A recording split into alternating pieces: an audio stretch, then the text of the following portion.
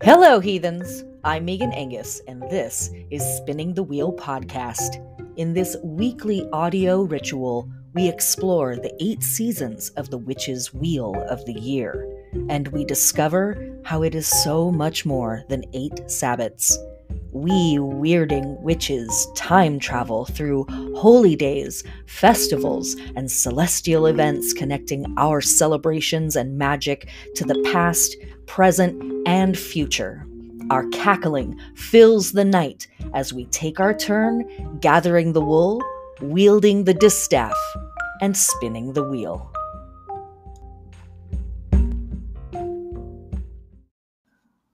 Welcome to the podcast, my witches, my heathens, my pagans, my freaks. Yes, welcome. Hi, it's Megan Angus, your fiery host. Let's be real.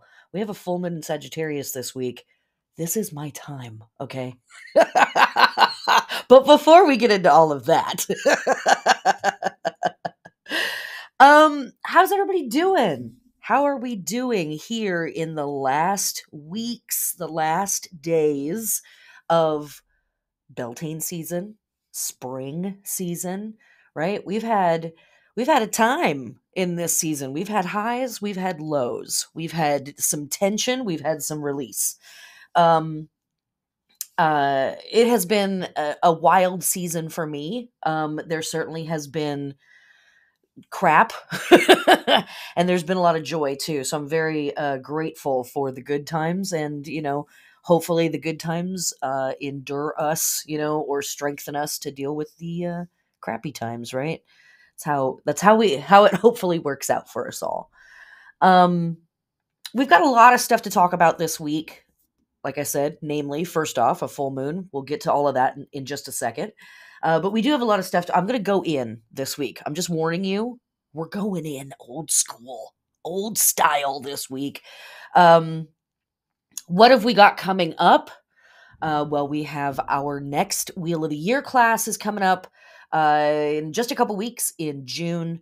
We will be talking about Litha, which is a guide to summer solstice. We will officially be crossing the threshold in the sky, leaving spring and entering summer and entering Litha season, entering Cancer season. But we're not quite there yet. And we have a lot this week focusing us in on our Gemini energy. What else have we got going on? That's pretty much it. I'll be teaching a workshop in the middle of the month. You've heard me mention this several times at the music festival Cascadian Midsummer. Very cool festival. Check it out. And looking forward to teaching that workshop. It's going to be great. Hanging out in the woods, with a bunch of weirdos talking about magic. It's how we do it up here in the Pacific Northwest.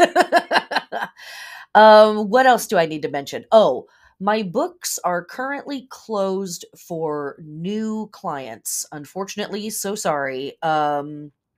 Just too packed with stuff. If you want to skip the line, you can join my Patreon. That is one of the many ways that I say thank you to my patrons. My patrons make it possible for me to do this work. Otherwise, I'd have to have a job. I mean, I guess this is definitely a job, but I'd be working for somebody else and not for you. But my patrons make it possible for me to do this work. Thank you so much to all of my patrons. If you love this podcast and think it's super dope, you can sign up to my Patreon for a measly $1 as a means of supporting me and this work, and saying thanks, throwing $1 in the tip jar. Folks that subscribe at the Mercury level and higher, which is $5 a month and up, get all kinds of stuff. Folks that are subscribed at the Venus level and higher, which is $9 a month and up, get access to the workbooks for the Sabbats, the calendars, digital spells, and all kinds of stuff. And folks that subscribe at the Sun level and up, $23 a month and up, get free readings with me throughout the year and up to even once a month with me, to talk about the transits, to talk about, how all of this stuff might be playing out in your life. Stuff, aka the things we talk about here in the podcast.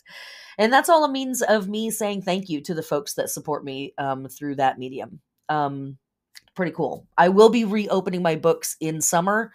Um, and you can sign up for standalone readings. I do tarot readings, I do astrology readings, and both. And we can talk about it. Also, I haven't mentioned this in a while, but when you sign up for astrology readings, we can do just a natal chart, interpretation. Like if you are learning astrology and want to book time with me to talk about astrology and continue to study it, we can do that too. But we can also look at your transits, etc., etc. If all of that stuff is cool, but you're not sure if you want to commit, you can always go to my website and sign up for my very irregular newsletter. You will get a discount code that's good on anything that I'm selling through my site right off the bat. But yeah, that's it. That's the shill. That's the preamble. Let's move into it. Okay, so where are we? What are we doing this week? What the hell is going on? This is Beltane season, full strawberry moon in Sagittarius, lunar week 10 by some lunar calendars. And that whole some lunar calendars thing we talk about throughout the year. I'm not going to get into it right now. But TLDR, lots of people pay attention to time and track time in different ways, in case you weren't aware. Which, if you grew up in the West, you might not be. But here we are in these last days and weeks of Beltane season. So what are we still focusing on? What is our work that we are churning, stirring up in the cauldron during this season? Everything centers around action, fecundity, and fertility. And if you've been with me, if you've, hung out on the podcast, if you've been to my classes before, you've heard me go on this little rant. But in case you're new here, when I say fertility, I don't necessarily mean flesh babies. I don't necessarily mean you need to go get pregnant or you need to help another person go get pregnant and have an actual human child.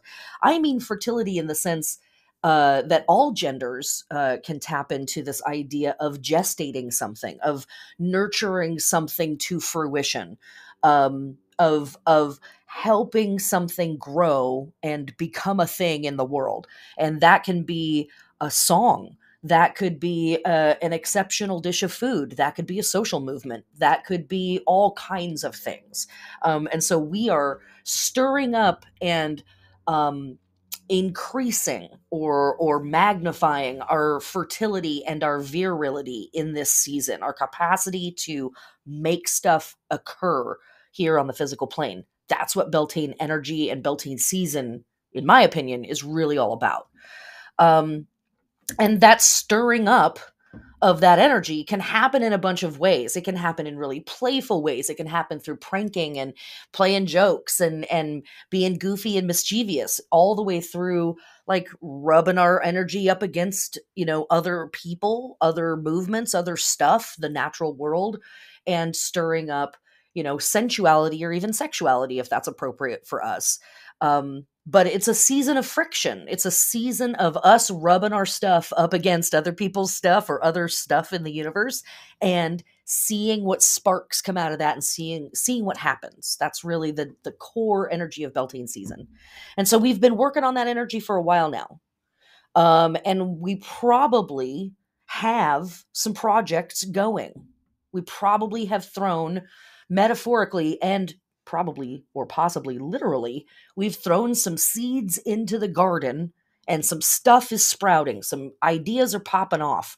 Some collaborations are forming. Some projects are showing their heads to the sun. And so we're fostering all of that stuff. Okay.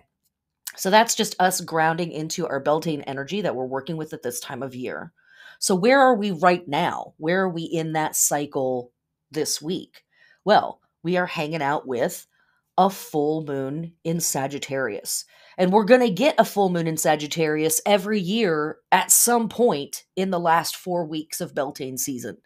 So at some point, in those last 4 weeks of Beltane season, in the last 4 weeks of spring, there is this moment where we want to consider our philosophical pathway through this work. We're going to look at our pathway through other lenses too, but Sagittarius really wants to talk about and think about and experience the philosophical take of whatever it is that's happening.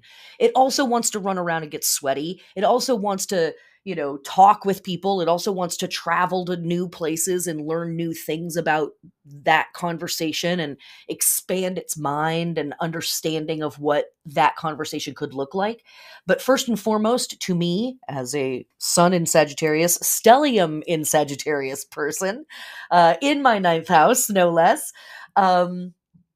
this moment of the full moon in Sagittarius is an opportunity for us to reflect on our philosophical process, our philosophical understanding of our life and our place in it. And it's a place where we can, in my opinion, add a little archetypal energy. We can add some mythological energy. We can mythologize our process and our role that we're playing in our story.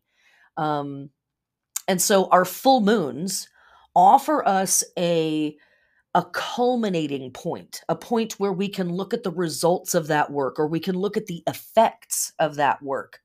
We're not done with it, but this is sort of a to be continued kind of a moment. Like, here's as far as we might be getting on that this year. And I'm not even sure if I want to say it that way because, again, ruled by Jupiter, always optimistic and open-ended. But there could be more, and there could be more. I think a philosophical process is not linear. It's spirally and swirly curly. So, where is all of that stuff? 8:41 p.m. Pacific Standard Time, later in the day / the next day for everybody else around the planet. Full strawberry moon in Sagittarius at 13 degrees. Now, when we look at the chart of this full moon, the only thing the moon is being directly aspected by is, of course, the sun, directly across the sky at 13 degrees in Gemini. We've got Mars at 8 degrees of Leo. We've got Chiron at 18 degrees of Aries. Those are pretty wide aspects. I don't tend to really think about the aspects for the lunar moments, the lunar phases, so much unless they're really close to being exact. But both of these planets are in fire signs. And so there is a type of resonance in the sky this week around, Mars lending some energy to this experience and Chiron lending some energy to this experience. Mars is passionate and driven. Chiron is our sacred wound and the healing and the wielding of that wisdom that we've earned from our sacred wound. So those two pieces are also kind of lending themselves to this full moon in Sagittarius.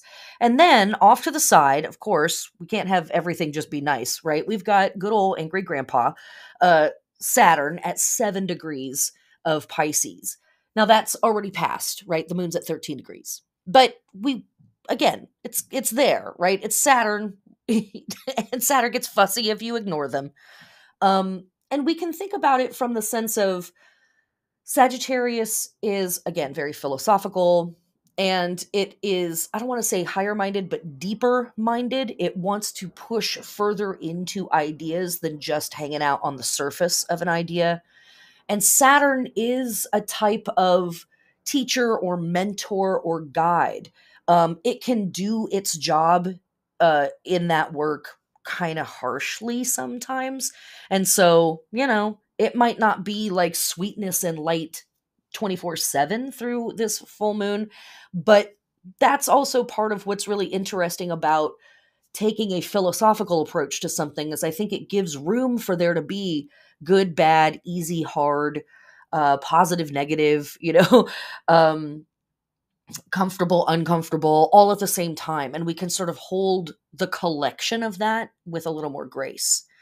I say this a lot in the podcast and in the classes, but as witches, as pagans, as heathens, as magical people, as wizards, we hold paradox frequently in our work. We hold the yes and the no at the same time frequently in our work. And Sagittarius, in my opinion, is really good at that. is really good at hanging out in two different worlds, right? Think about the symbol of Sagittarius. It's not just an arrow, it's a centaur, which is half an animal and half a human. And so there's something about Sagittarius that is able to sort of stand with a foot in both worlds, in the mundane and the esoteric, and to be able to see things from a practical stance and a philosophical stance. And maybe those things aren't even opposite. Maybe they're two sides of some other coin. All right. I'll just leave you with all of that, right? So we are hanging out with the mutable fire of mutable air in this whole conversation, right? We're still in Gemini season, mutable sign, Sagittarius, fiery, mutable sign. And this is because we are engaging in deep shape shifting as we move through these last 4 weeks of Beltane and summer, or excuse me, the last 4 weeks of Beltane and spring. We are changing shape. We are shedding whatever skins we need to shed to leave spring behind. And we are bringing up to the surface and beginning to embody whatever forms we need to be in to step into summer and Litha season and the work that we're going to be doing there and the magic we're going to be doing there. So this whole season, these whole last weeks and days of this time period are really about what's done and let me clear space for what's to come. Okay.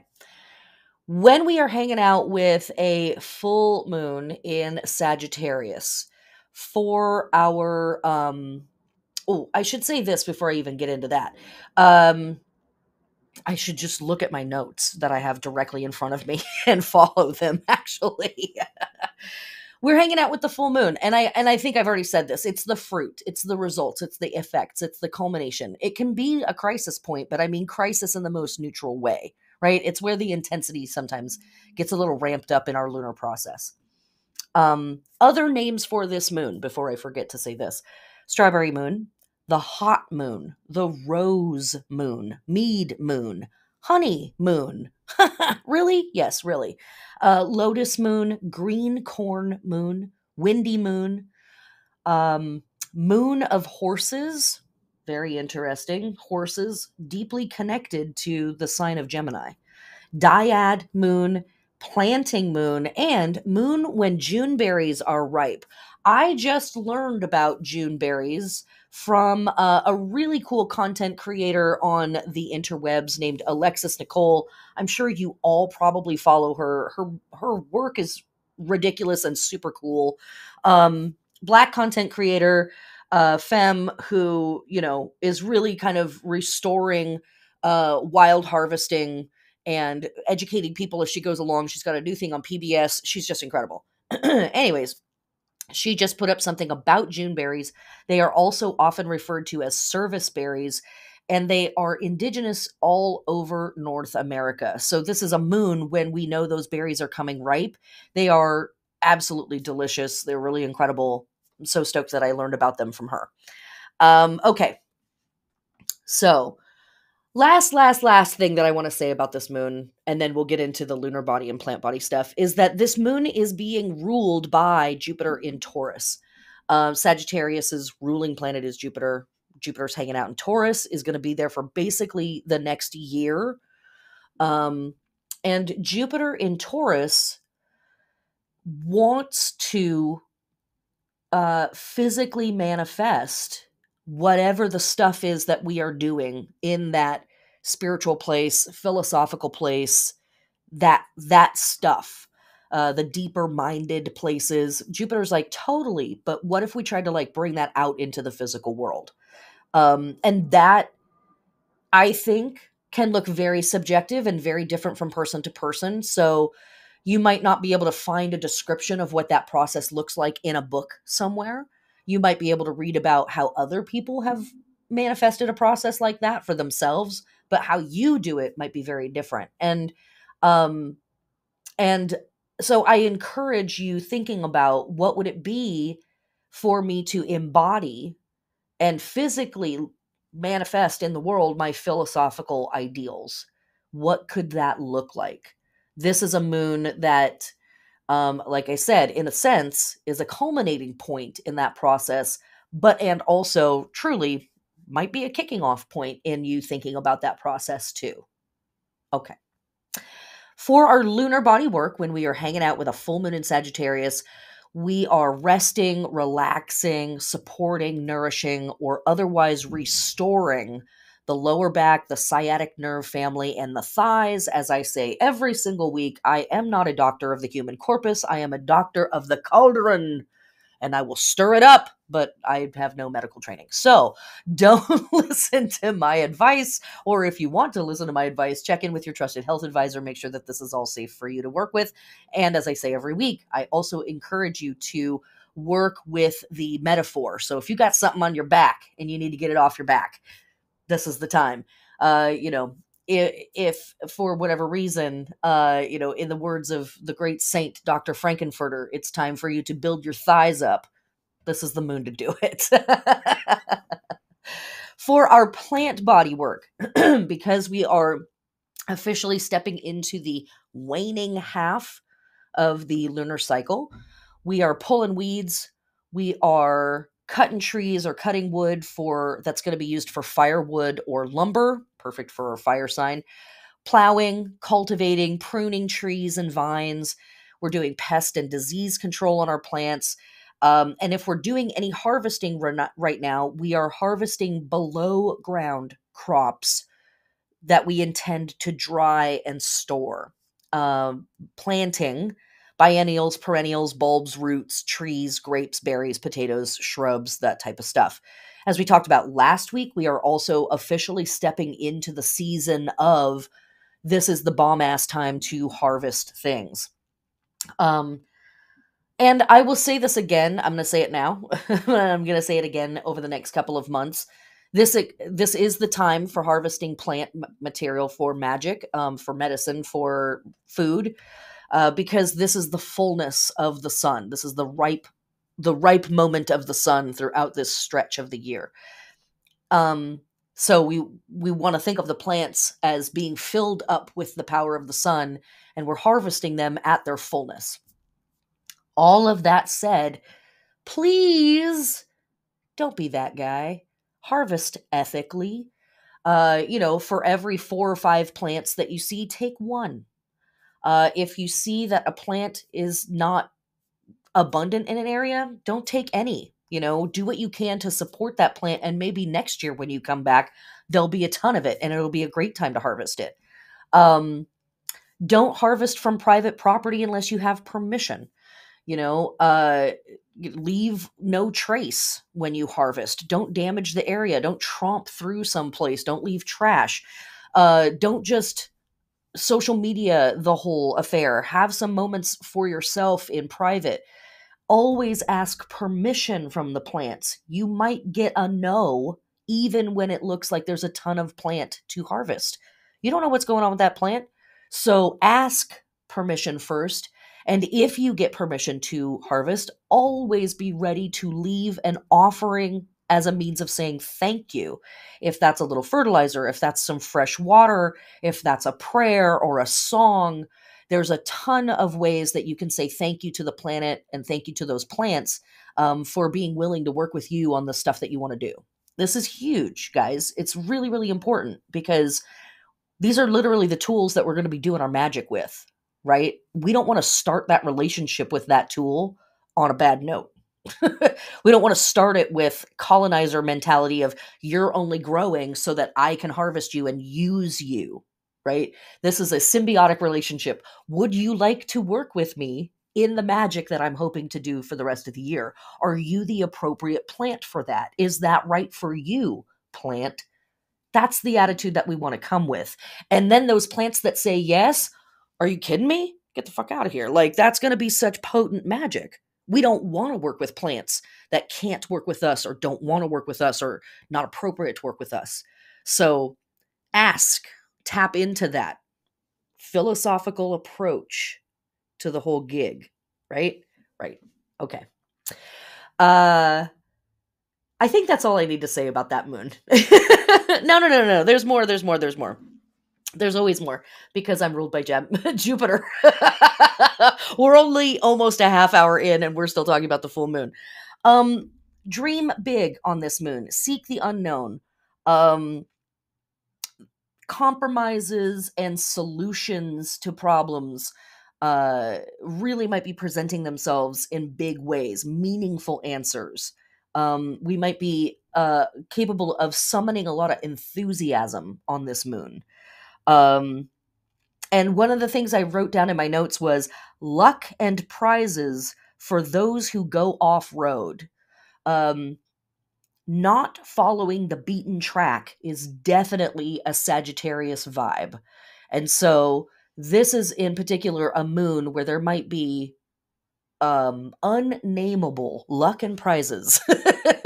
Unnameable bonus rounds, right? That are available to us if we choose to go on a slightly different path, metaphorically or physically. Um yeah. There's other stuff going on in the sky too with this moon. I know. I can't get off this moon. It's my moon. There's other stuff going on in the sky with this moon. We have kind of a T square between Venus and Pluto and Jupiter and the North Node. Um and that can get a little funky. There could be some weird power dynamic stuff that comes up. We have Mercury and Uranus are close to being conjunct. We're going to talk about that more tomorrow, for the 4th. But that can lend a slightly impatient vibe to stuff, a slightly like sped up, kind of like tweaked out vibe to things, for lack of a better way of describing it. Or we're like a little anxious and just a little like, a little wound up about stuff. And so go for a walk, do some deep breathing, stretch the body in whatever ways are safe and healthy for you. That, right? Like work it out, work it out. If you catch yourself starting to get a little wound up about stuff, just take some deep breaths, take your time. It's going to be okay. We got this. Okay. That's the end of what I have to say about this moon. I swear to God, that's it. We're done.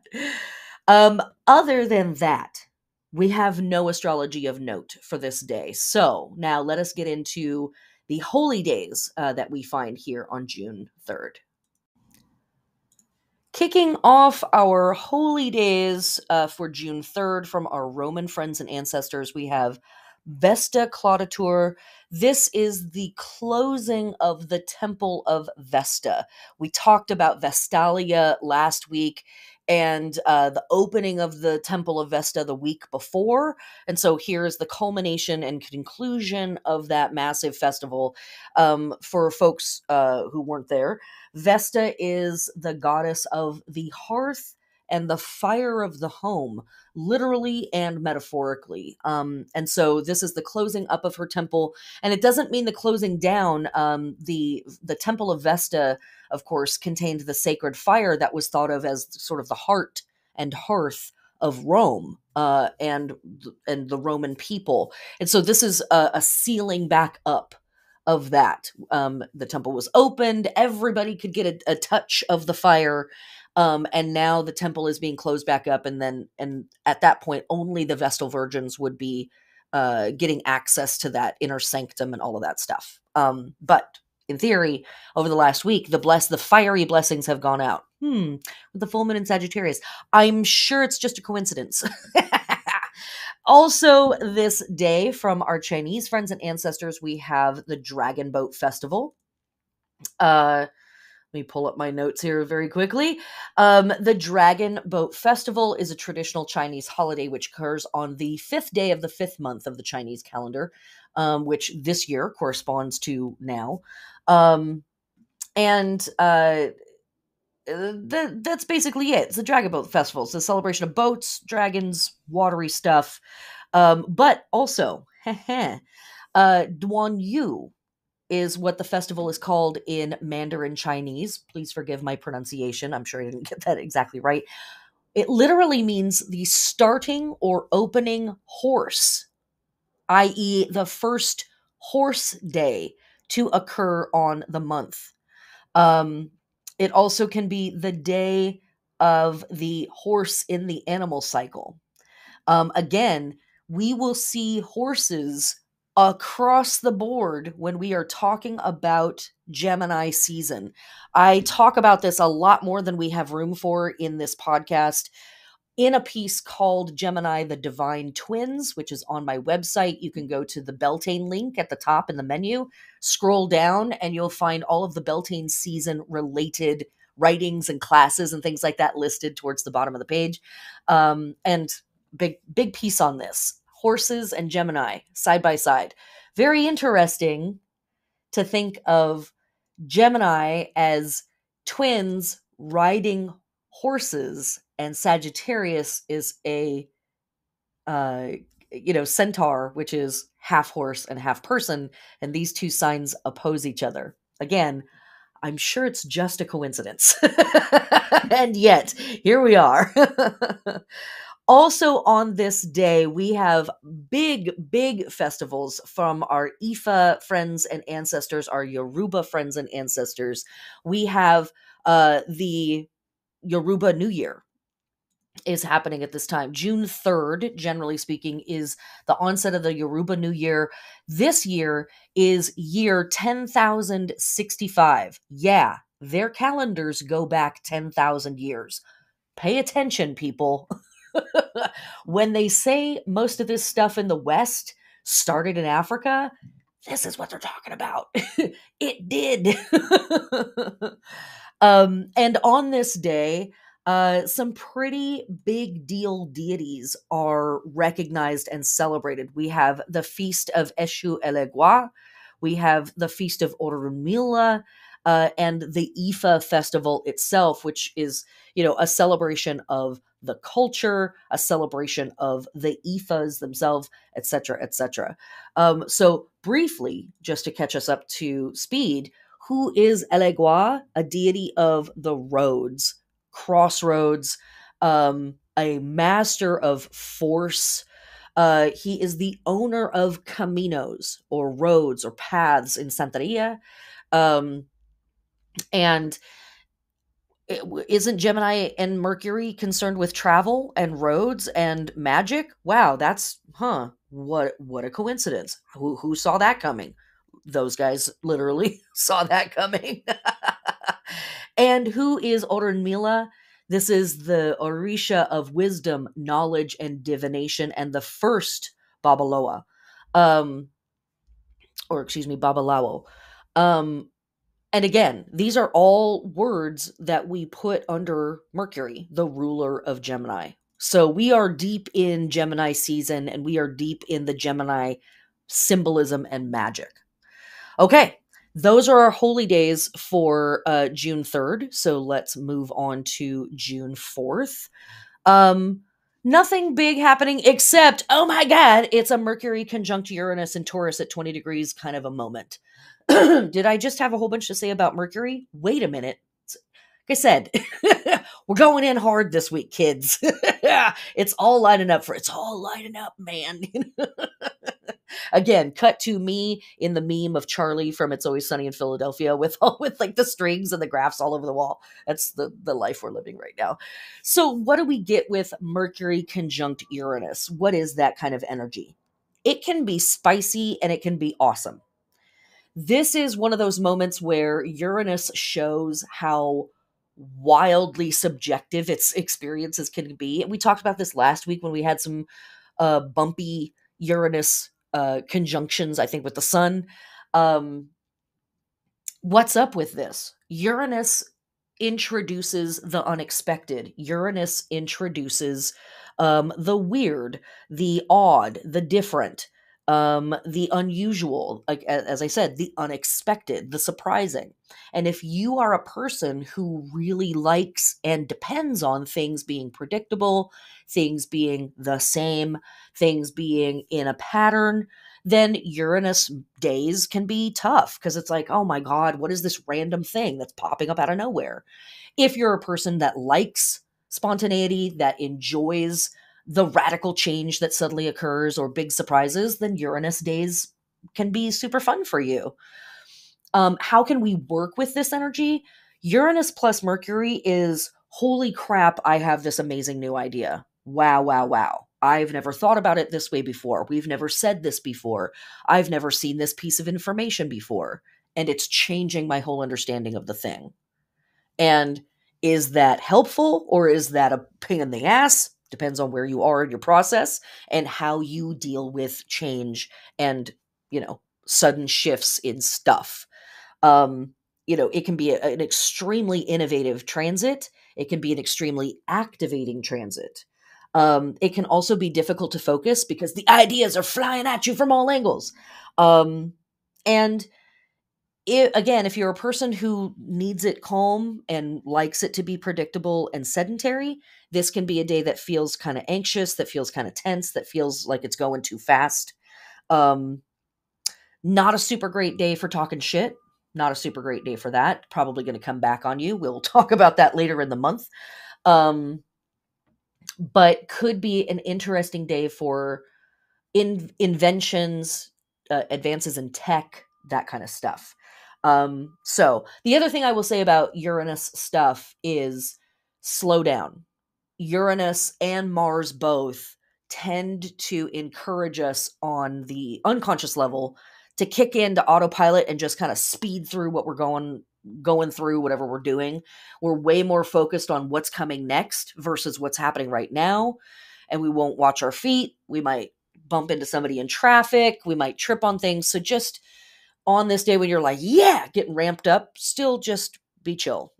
Again, stretch the body, do some deep breathing as a means of like riding the current rather than being swept away by this electric jam. The other thing that's happening on June 4th is, this is a bit more esoteric. You can do some reading about this. I'm not going to go in too hard on it, but Venus is reaching its greatest eastern elongation. At the beginning, or in last week, we talked about Mercury reaching its greatest western elongation. And this is a relational pattern between the sun and these two planets, the sun and Mercury and the sun and Venus. It's basically saying this is as far away from the sun as Venus is going to get in one direction, because Venus and Mercury really hug the sun at all times. They're never more than a sign or two away at any given time. And so we can start to look to the west after sunset to see Venus as a beautiful evening star, kind of overseeing whatever work we're doing here. Beautiful, beautiful, beautiful, beautiful. Okay, moving on to June 5th. Am I ready to do that? Yes, I am. No, I'm not. Because we haven't even talked about the holy days of June 4th. Look, I'm a professional, okay? I don't need you looking at me like that. I know what I'm doing, kind of. So okay. Holy days for June 4th might look a little something like this. From our European and pagan friends and ancestors, we have the Feast of the Triple Goddess. This is something that we see both as a modern placement, but there are traces of something like this happening in pagan cultures going back a ways into the misty mists of time. Who's the triple goddess? Just the bomb. That's all. Just the maiden mother crone. NBD. The triple goddess concept, there's some conjecture around it. There are historians and anthropologists that are like, no, this has been around forever. And there's other historians and anthropologists that are like, no, this is totally a modern invention. I'm like, who cares? Does it work? Cool. Do we have a perfect record of pagan history everywhere? No, we don't. Actually, we've experienced a little diaspora and erasure ourselves. So there might not be a record of that going back to the dawns of time. But this is a beautiful day for focusing on the triple goddess, the goddess as the maiden mother crone, or any deities that are triplicate deities that have three parts to them. Kali, of course, always comes to mind as a producer, a sustainer, and a destroyer. And so we can also think about individual deities that have multiple roles, especially if they have three main roles that they play. Also on this day, we have from our Catholic friends and ancestors, Trinity Sunday. Wow. I'm having to say this so many times this week. I'm sure it's just a coincidence that we have Trinity Sunday on the same day that we have the Feast of the Triple Goddess. Hmm. I wonder where they got that idea. Theft is where they got that idea. And this is a focus on for our Catholic and Christian friends and ancestors, um, their deity as a triple deity, right? The Father, the Son, and the Holy Ghost. The Son would be youthful, right? The Father, it's kind of like parent, like midlife kind of, and then the Holy Ghost, sort of an aged, wise, huh? Yeah. Yeah, no, I don't that's crazy. Okay, what else is happening on this day? From our Orthodox Catholic friends and family, we have Pentecost. And what is Pentecost? Pentecost is also referred to as Whit Sunday or Whit Sun or White Sun. This is a Christian holiday which takes place after Easter, and it commemorates the descent of the Holy Spirit upon the apostles and other followers of Jesus, etc., etc. What do I think is really important here? That this is also called White Sunday or Whit Sun or Whit Sunday because as we move through Gemini season and we approach Litha or summer solstice, we have more and more imagery of our deities showing up as literally white, as in not Caucasian, not pale skinned, no color, white, and glowing, often with a brilliant glowing head, or their whole body is brilliant and glowing, or they are this white fire that is descending down from the sky. Now, let's just take a moment here. So, at summer solstice, we will have the sun as high in the sky as it can be, directly overhead, raining down its its greatest power and brilliance and light of the year. Huh. I wonder where they got the idea. Wild. Okay, cool. That's cute.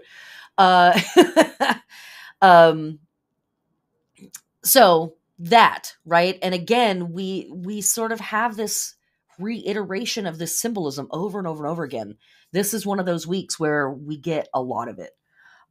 So moving on. Also on this day, from our Korean friends and ancestors, we have the festival of Dano or the Dano festival. This is also called Suritnal. This is a Korean traditional holiday, again falling on the fifth day of the fifth month. Um, it's celebrated in North Korea and South Korea. And this is a day of spiritual rites.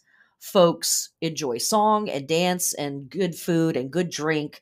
Women would wash their hair in boiled sweet flag, which is a type of herb, to make their hair shiny and beautiful. But again, here we're seeing this incorporation of utilizing herbs for their power. Interesting. Women also put angelica flowers in their hair out of the belief that it would repel evil. Again, this incorporating of herbs and flowers into the work. Um, People wore blue and red clothes, dyed hairpins red with iris roots. Men wore iris roots woven around their waist. So we are really incorporating herbs and flowers in the natural world on this. Herbs wet with dew in the morning were said to heal stomach aches and wounds. And we know that going out on May Day, at the beginning of Beltane, and touching the dew on the grass or on plants at the beginning at sunrise, beginning of the day, sunrise, putting that on our face brings beauty and love and luck. So this idea of dew found in the morning at sunrise on plants, that precious water that appears overnight magically on these plants, and taking that up and utilizing that in this Beltane season is a big deal, and we're seeing it through multiple cultures, through multiple times. Dano, also called Suritnal, which means high day or the day of the god.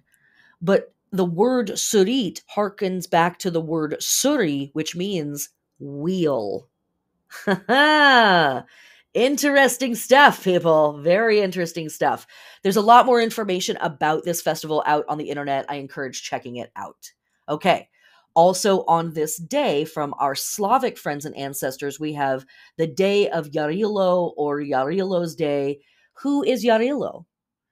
An Eastern and Southern Slavic god of vegetation, fertility, and springtime. A life, death, rebirth deity.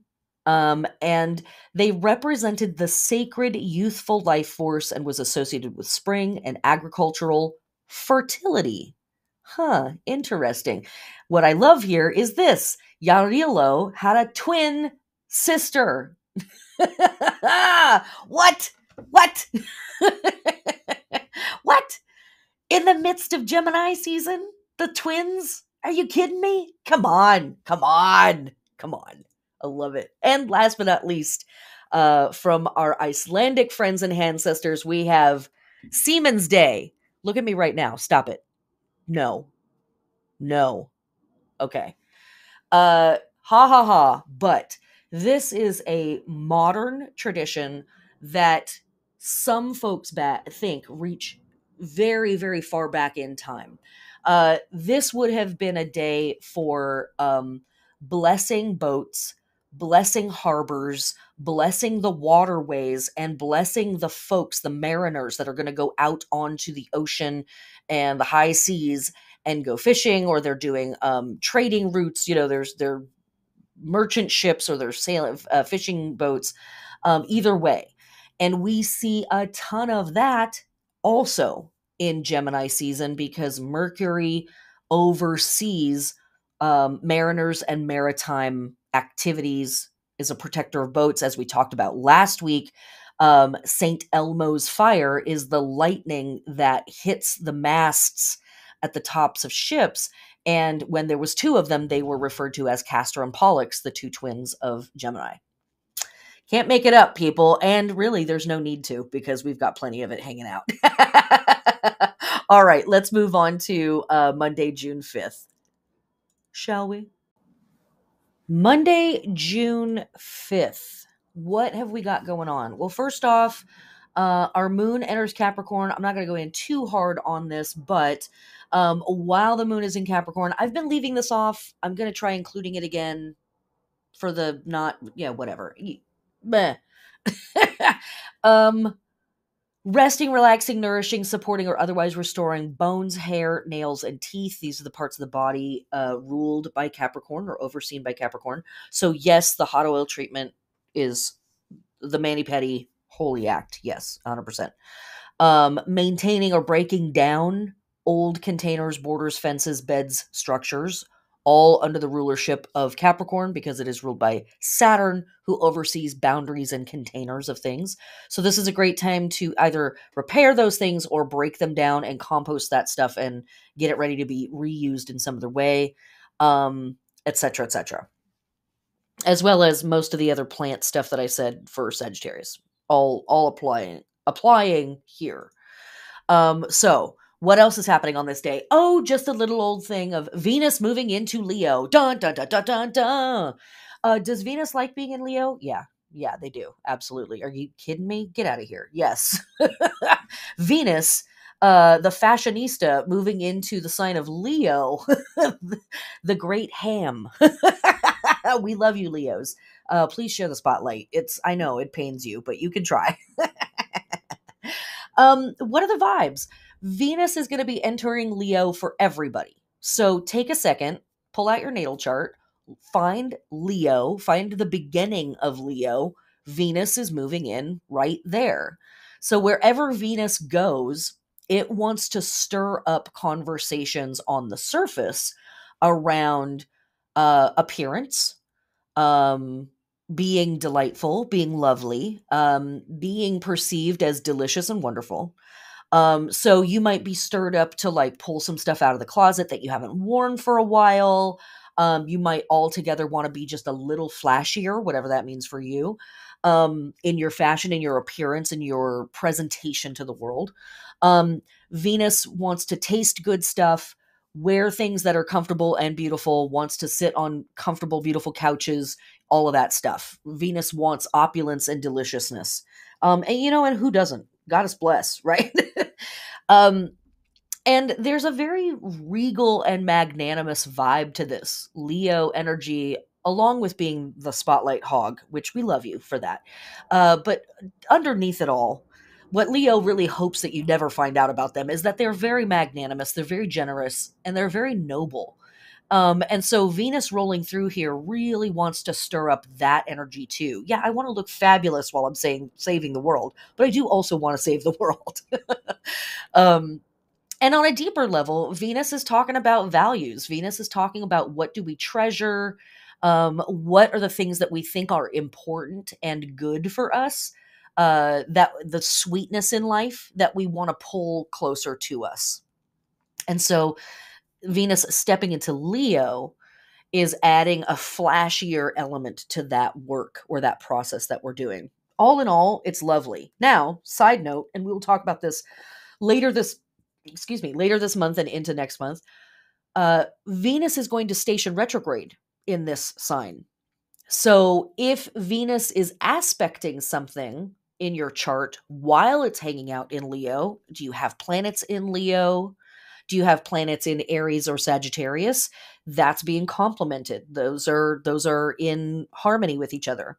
Do you have planets in Taurus or Scorpio or Aquarius? That's a square or an opposition. So there might be a little friction or some adjustment that needs to be made. And, where does Venus have a hard time? Controlling their urges, controlling their spending, controlling their desire for deliciousness. So we can overdo it too when Venus is doing stuff and we're having like a square or an opposition with Venus. So again, we'll talk about that more as we get closer to the retrograde. That will be Venus's only retrograde this year. And yeah, there might be a few bumps, but I think it's going to be okay. But yeah, Venus enters Leo on this day. Beautiful, absolutely lovely. Wait, only hours later, as we've talked about previously in the last couple of months, Venus steps into Leo and is immediately hitting that 0-degree mark and is in opposition to Pluto in Aquarius. That can feel spicy. That can feel quite intense. So while Venus's transit in total through Leo is going to have some beautiful moments, there are going to be some moments of friction. So let's talk about this for a second. Venus plus Pluto is tough. What we're seeing in any transits that involve Venus and Pluto, regardless of the aspect, square, trine, opposition, conjunction, whatever, we're seeing the great underworld journey of Persephone play out, right? That's who this is. That's what we're literally talking about. We're talking about Venus, Aphrodite, Persephone, going into the underworld, Pluto, Hades. These are the archetypes. This is the myth that we're working with.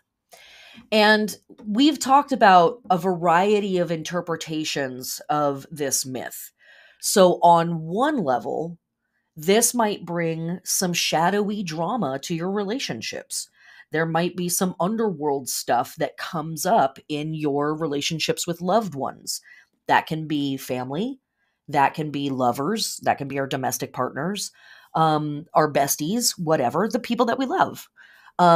If there's some stuff that's been unresolved, if there's some funky BS, it might be coming to the surface to be worked on right now. And again, we're retrograding here. So this isn't necessarily going to be a one and done. This might be an opening of a conversation that continues throughout summer. But also when Pluto's involved, it's like, hey, this is ooky stuff that needs to get brought up to the surface and worked on. So here we go. And when we are moving with that energy, when that is like, yes, I need to be here, I need to be doing this energy or need to be doing this work, it can still be difficult, but it can bring a level of diplomacy to this work. Of course, Venus wants to keep things cute at all times, and Pluto is like, I don't know her. I am never concerned with keeping things cute. In fact, I want to keep things as spooky as possible. So we can see, where the tension is between these two planets and what they represent. So relationship stuff might be coming up for you on this day, / this might be kicking off a conversation that takes place in a bunch of different ways, like I said, over the course of the summer. When stuff is not cool between these two, um, we can be obsessive, we can be addictive. So this might be a day where you meet somebody, or you have a conversation online with someone, or you go on that first date with someone and you can't stop thinking about them. OMG. And you get a little addicted to that person. You get a little obsessive about whatever it was that occurred between, or maybe you're experiencing that energy on the receiving end where somebody meets you and is like way too into it and it feels weird for you. Either way, it's intense. And that's really kind of the neutral word that we want to keep in the back of our minds is relationship stuff plus intensity. So be kind with yourself on this day. Take a walk around the block. You know, I always say put yourself in timeout if you need to. If something happens and you're just like, whoa, that was a lot. I'm losing my mind right now. Or this person seems to like not be able to hear me say, no, that's enough. Be aware and be present for those types of moments. On the world scale, this isn't boding well for gender politics, slash maybe it is, right? Because again, Pluto is like, all I'm doing is pointing at what's not healthy here. I'm pointing at the rot. That's my job, says Pluto. I'm pointing at the spooky shadow stuff that we collectively need to be healing and processing. And so, Pluto work, and I've said this many times before, but Pluto work oftentimes can feel like we're going backwards way ever before we make forward progress. So there might be some sliding backwards. There might be some more crap. I mean, I don't need to practice astrology to be able to predict that, right? Like we can just literally look at our country and the direction that it seems to be heading in and say, things may be getting worse before they get better. So take care of yourself. Take care of the femmes in your world. Take care of the NBs in your world, the non-binary folks in your world. Take care of the trans people in your world because, and if you are non-binary, if you are trans, if you identify as femme, take care of yourself. Ask for help. Let your community know that you need support in what's happening right now because we're being persecuted. If somebody tells you something, believe them. If somebody is saying this is spooky, this is scary, this is freaking me out, believe them and support them. That's the name of the game right now. That's what's up. Okay. So that's our astrology for Monday, June 5th. Now taking a moment to look at the holy days of June 5th. We are kicking it off with a heliacal rising from the fixed star Cursa. And Cursa is found in the constellation the River, or Eridanus. The traditional name of Cursa comes from the Arabic phrase al-Kursi al-Jaza. Again, apologies for pronunciations. I try my best. Which means the chair or the footstool of the central one. And this is going to connect to another fixed star that we're going to work with in just a second. The fixed star itself doesn't have a super great vibe in astrology, but whatever. What I think is very important is that this star is basically thought of as the most northerly star in the constellation of the river. It's basically the mouth of the river or the source of the river. Did we already have waterway blessings this week? Have we had some last week? We're going to have some next week? Yep. So here, in alignment with that mercurial Gemini symbology and imagery of waterways, blessing waterways, and the people who work waterways, here we are at the mouth of the river. We are about to go on that adventure.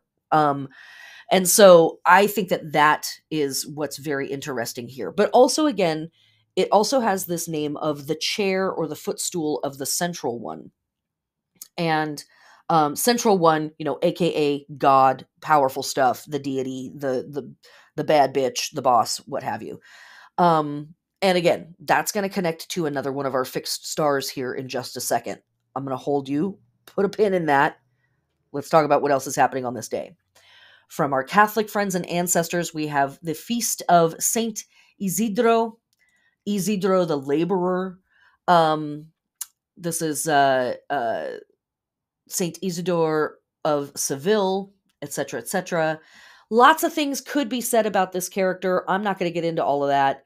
Here's what I think is very interesting. This saint is one portrayed as a peasant holding a sickle and a sheaf of corn. Is this the green corn full moon? There we go. Are we in the midst of planting and plowing season? Yes, we are. An angel plows for this character, for this saint. Interesting. What else is depicted with this character? An angel and a white ox.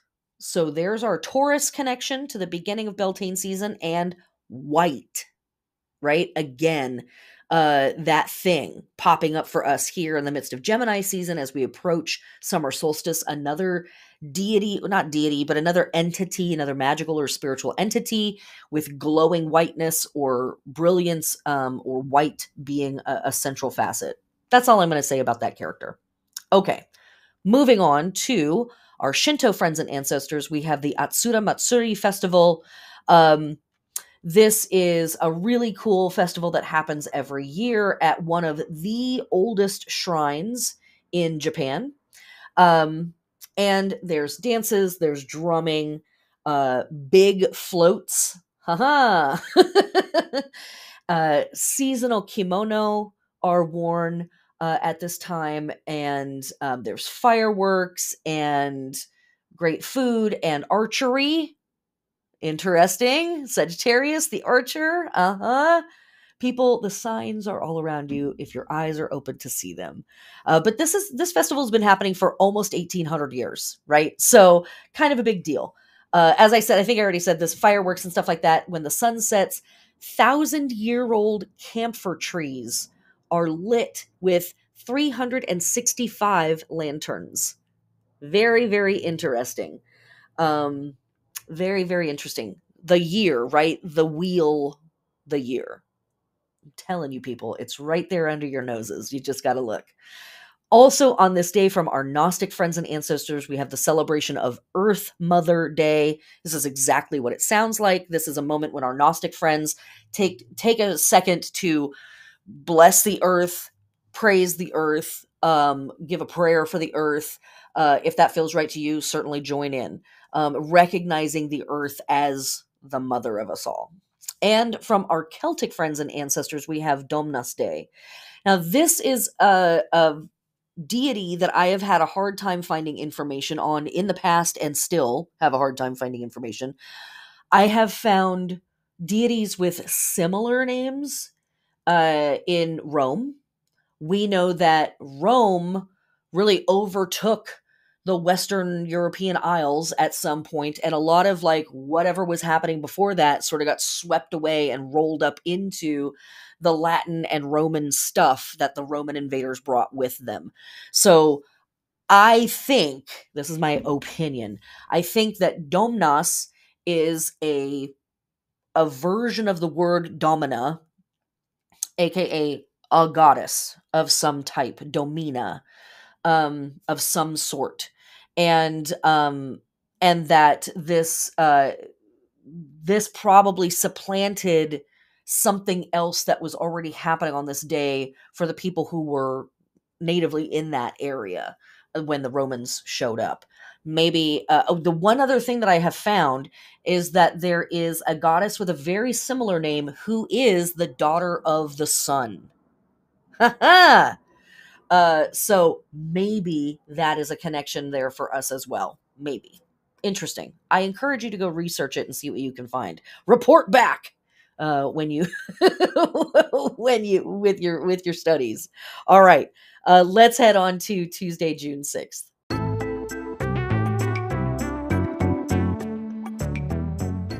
But before that, how about an ad? Okay.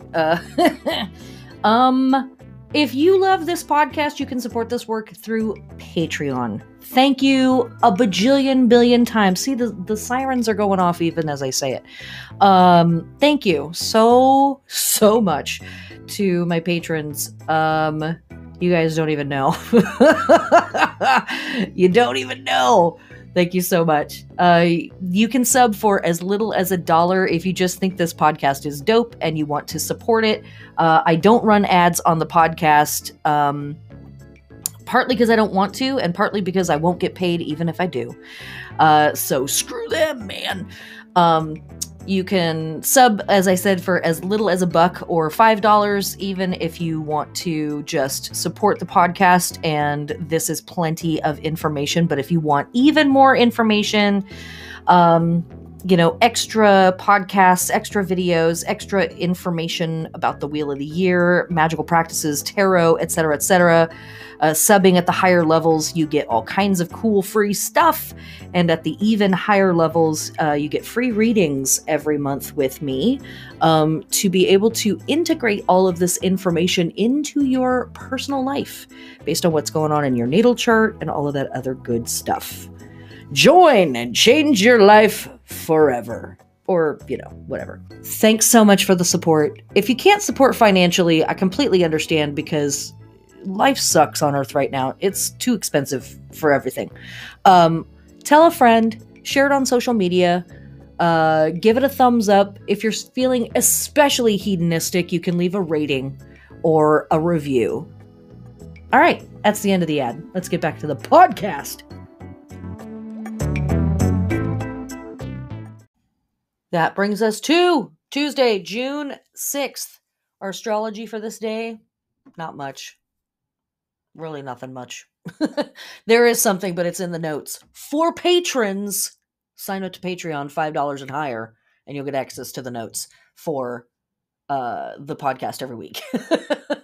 Which has links sometimes, if I have time to put them in there, but it always has the charts for the moon, and I will occasionally put charts up for whatever other spicy astrology is happening for the week, tarot cards, etc., etc. Okay. So directly to the holy days for June 6th, we have from our Greek friends and ancestors, Artemisia. This is a festival dedicated to the goddess Artemis, the goddess of the hunt, the goddess of wild animals, the wilderness, nature, vegetation, childbirth, care of children. She was heavily identified, or is heavily identified, with Selene, the personification of the moon, and Hecate, another lunar deity. And so we could say that she's kind of a triple goddess. She roamed the forests of Greece, attended by her large entourage, mostly made up of nymphs, some mortals, and hunters. Diana is her Roman equivalent. She is the twin sister of Apollo. So here again, twins hanging out in the situation. Okay. Moving on to the other holy day here from our Yoruba friends and ancestors, we have the Feast of Ochosi. Ochosi is an Orisha that is dedicated to what? The hunt, forests, animals, the wilderness. How many times are we going to say it this week? I'm sure it's just a coincidence that these are happening on the same day. And their symbol, the bow and arrow. You got to love it. It's like right there. Through that, Ochosi is also synchronized with Saint Sebastian, one of the great gay saints, filled with arrows, right? Depicted, covered with arrows. Also connected to Saint George, who we talked about a few weeks ago. Okay. So that moves us to, that's everything that we got for Tuesday, June 6th. That's it. That's all the spice. So moving on to Wednesday, June 7th at 4:05 a.m. Pacific Standard Time. Later in the day for everybody else around the planet, we have our disseminating moon in Aquarius at 1 degree. This is a moon that's got some baggage. This is a moon that's got a few things going on. It is conjunct Pluto in Aquarius at 0 degrees, opposing Venus at 1 degree in Leo, square the North Node and square the South Node in at 1 degree of Taurus and 1 degree of Scorpio, respectively. So that's a lot of words. Let's break it down. First off, what do we get with a disseminating moon? Our metaphor that we work with every month, in the disseminating moon phase, the fruit that has appeared at the full moon begins to ripen. Um, it is a time to reap the rewards or begin to experience the fallout or the effects of whatever went down on the full moon. Oftentimes, whatever we see kind of pop up at the full moon begins to play out or resolve itself or settle itself out here a few days later at the disseminating moon and in the subsequent couple days. And again, depending on what that is, that could be cool or that could be like, oh no, here is the other shoe dropping. Here we go. So, we want to work with that, right? Moon in Aquarius, disseminating moon in Aquarius in particular, we are pushing into ideas. We are pushing into the social work that needs to be done. And we are checking in with, the revolution. Basically, we're checking in with what revolutionary actions have been taking place and how is that stuff settling out. Again, just popping out to the world stage moment or the country stage, anyways, the US level, there could be some more fallout from stuff that happened January 6th a couple years ago.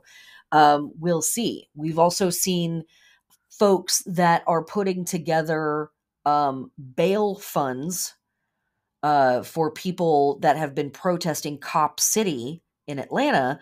Those people are being raided right now by the police for setting up those bail funds. So, the revolution might be taking a hit in a variety of ways at that time or at this time during this week.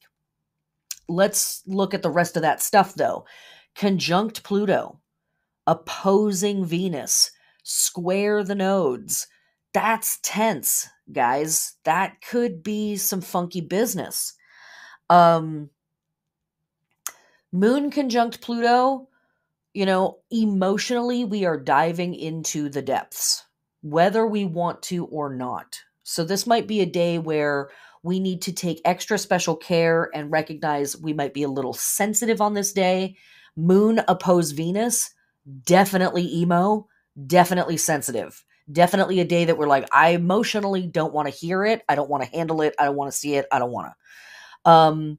So the tension, the work, the whatever that may have come up for you with the Venus opposing Pluto on the 5th might be rearing its head again on this day. This might be a day where that conversation is continuing. And with a square from the nodes, we talk about the nodes, right?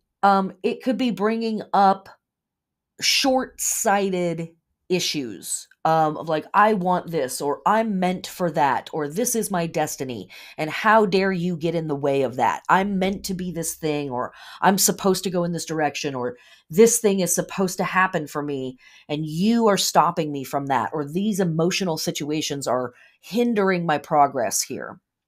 Could be a way that plays out for you on the personal level.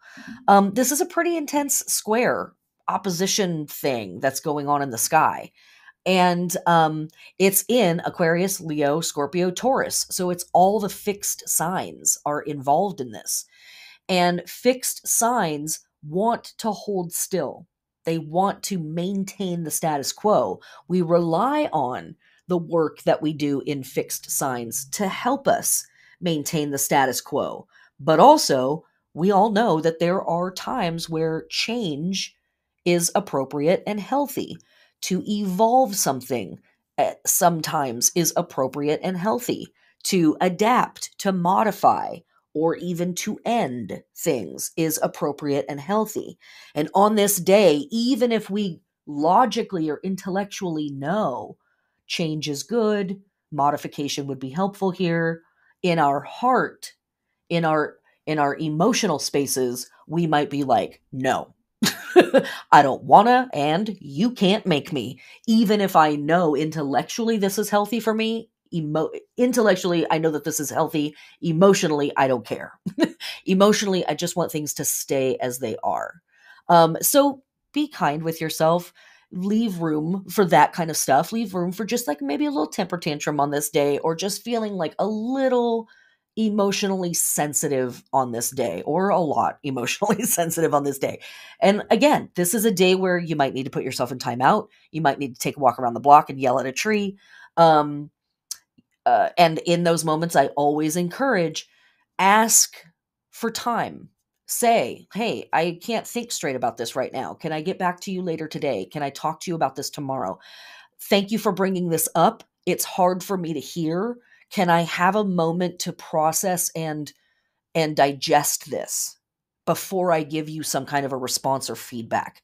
Can I have a moment to just sit with this difficult information that you're bringing me, or this tough moment that's happening? Um, and hopefully people are graceful with you and give you that moment. And it might be vice versa. It might be that you have to deliver some difficult information, or that you are bringing up tough emotional stuff that needs to be worked on. It's appropriate to do it, but it doesn't make it easier. And the person or people that you're talking to are like, I need a minute. Give those folks that grace and say, that's cool. Let's talk about it tomorrow. I appreciate that you are here with me and willing to do this tough work. On a national level, on an international level, moments like this can sort of feel like, what is it, our destiny as a species to evolve or to destroy ourselves? Right? Jury's still out on that one, seems like. But I think at times part of why the world level stuff, the societal level stuff can feel so difficult is because at moments like this, again, Pluto is trying to show us what's broken or what's going horribly wrong so that we can fix it and have it go right. And that implies hope, which is a deeply Sagittarian thing. It's a deeply Jupiterian thing, and hope is also very, very painful. It's way easier. It's way safer for us emotionally and psychologically to stay pessimistic because we don't get our hopes up for them just to be disappointed, right? We stay disappointed. You don't have to get disappointed if you stay disappointed, right? It's very that. And so moments like this can also give us a glimpse of like, if only we got our shit together, look at how cool it could be. And, with the nodes sort of showing us like the potential of the future. Like if only we came into alignment with our destiny, if only we came into alignment with our potential as a species, we could just like be dope and do cool things and cruise around space and have a nice time.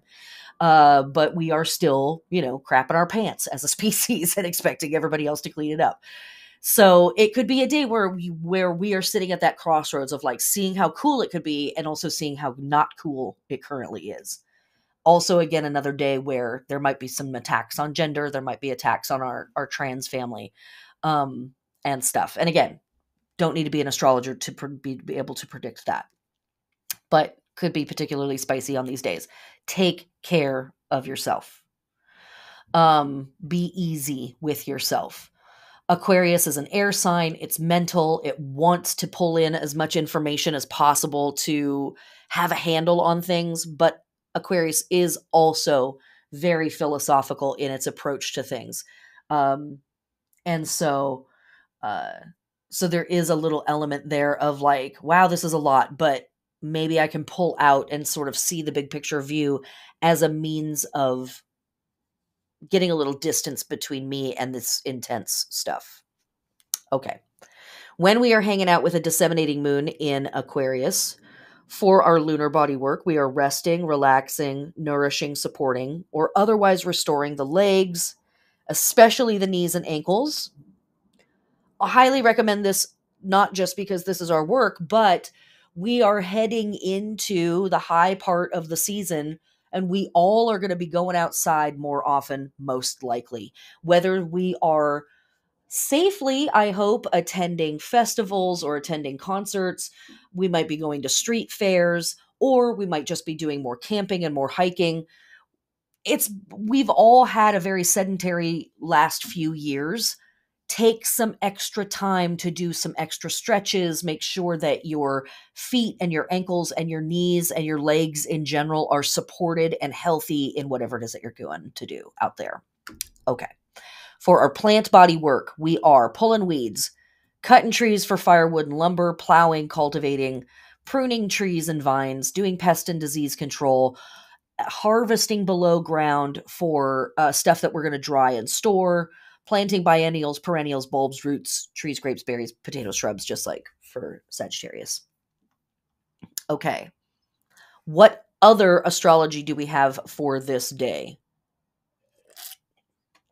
Take a sip of my beverage and jump directly into that Venus and Leo square the north and south nodes. So it comes into exactitude here. And we've talked about that within the course of the disseminating moon here. So that's what's up. That's in the background. Venus in Leo square the north and south nodes in Taurus and Scorpio respectively. Yeah, that's it. I don't really have anything else to say about that. So let us get into the holy days of June 7th. We have, first off, the heliacal rising of the fixed star Rigel or Rigel. The modern name Rigel translates from the Arabic phrase Rijal Joza al-Yusra, which means the left leg or the left foot of Jauza or Joza. Regal means foot. Jauza means Orion. There is also the name El Gabar or El Jabbar. Maybe that is vaguely connected to our Elegua name that we mentioned earlier in the podcast. I don't know. Just considering that as an option, not saying that that is actually connected. But here we have the foot of the Great One. So our last fixed star, Cursa, was the foot rest, and now we have the foot. And I'm also thinking about this in context of Cursa being the mouth of the river, right? It's both of those things. And so here we basically have like the step at the mouth of the river that the Great One is stepping into. The Great One is stepping into the river is how I see that connection.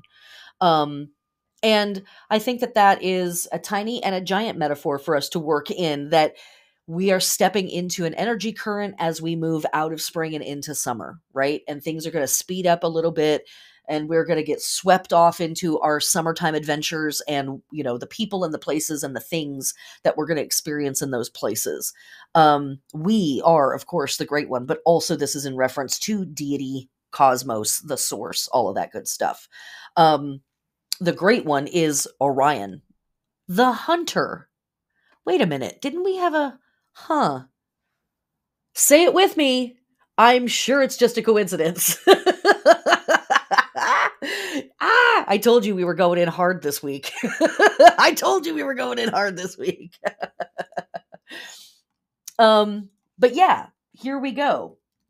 And I think that connection there is trippy and cool.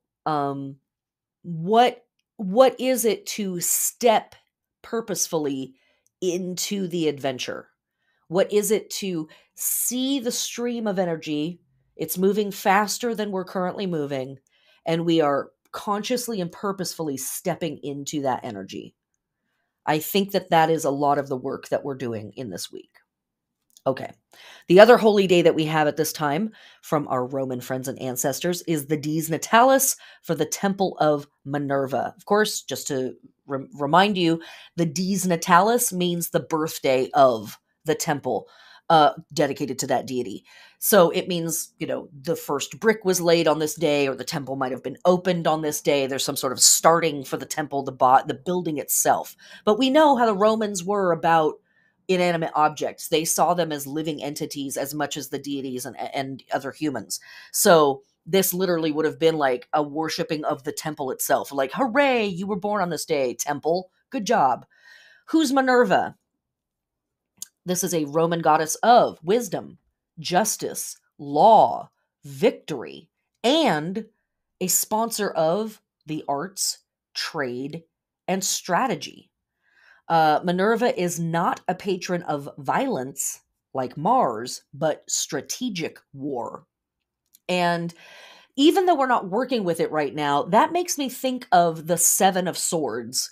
In the Seven of Swords, in the Smith-Waite deck, we see a person who is depicted stealing a bunch of swords, potentially, right? There's tents in the background and things like that. And there's a conversation often between the idea of victory and defeat. But I think that there's an equally interesting conversation around the differences between victory and peace.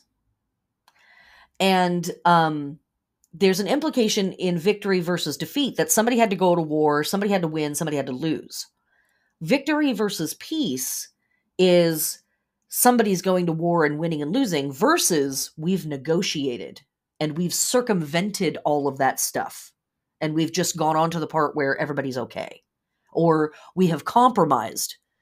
And so Minerva oversees that kind of an intellectual and wisdom-oriented process of, sure, I could go out there and clang swords together and set your house on fire, and we could just go at it with each other, or we could sit down and talk about things and negotiate and compromise. Given the other potential tension of this week with Venus and Pluto and the nodes and the squares and the this and the that, kind of nice to have an archetype like this show up and go, whoa, whoa, whoa, whoa, whoa, whoa. We can talk about this, you guys. We can actually find a level of compromise here. Like, what's going on? Now, let me be extremely clear. When I'm talking about human rights, and trans rights are human rights, queer rights are human rights, indigenous rights are human rights, there's no compromise. The compromise is shut it. That's the compromise. So I think a Minerva is also helpful here in saying, hey, be smart about things, right? The goddess of wisdom. That's the first word that we put next to Minerva's name is wisdom. But also justice, law, and victory. So potentially a positive archetype to show up in the midst of some of this funky stuff that's going on in our country and around the world. And, I know that there are massive rebellions, there are massive uprisings happening all over the planet. Like, let's, don't get overwhelmed with that, although it is an Eight of Swords week. Don't get overwhelmed with that. But know that in the background, like, we are in an era of turmoil. And another way of saying that from a very neutral perspective is that we are in an era of adjustment. We are in an era of mutability where the old thing is not serving us anymore. And it's like, you either have to change or you have to die.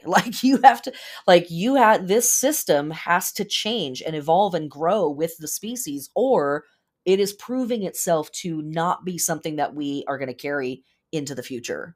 So I think that we can tap into an archetype like Minerva to help us with that work. She was a goddess of music, poetry, medicine, wisdom, commerce, weaving, and the crafts.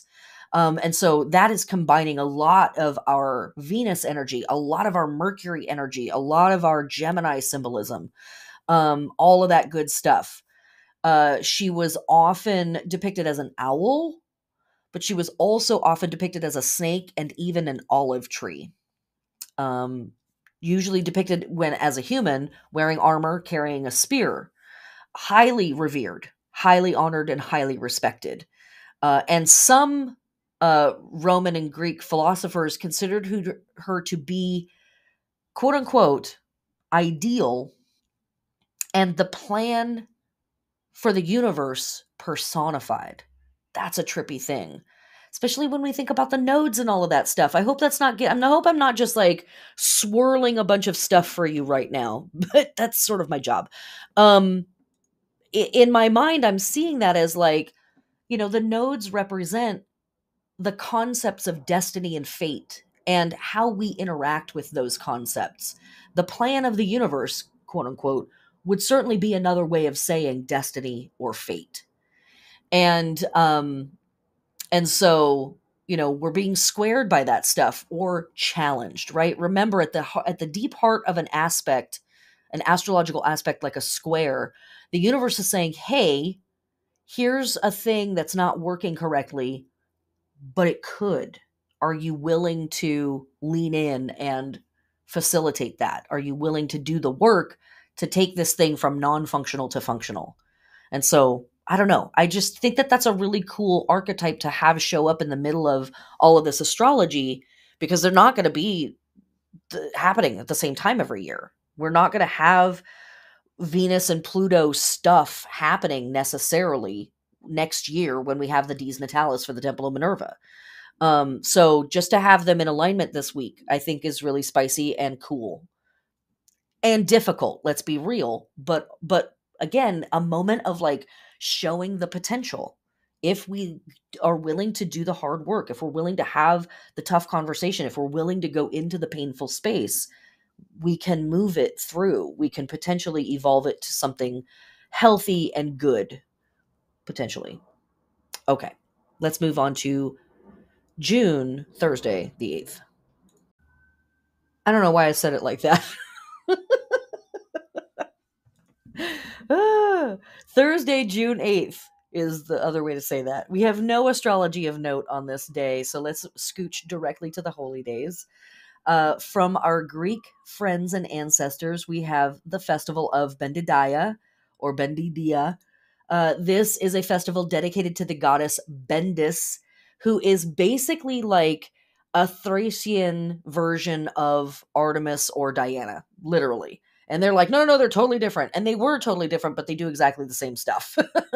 A huntress, a goddess of the wilderness, a goddess of the wilds, all of that good stuff. But she also was like known for teaching people and dispensing wisdom. So there's, that connection too with some of the other stuff that we think of with Artemis. But here is this. There were torch races on horseback during this festival.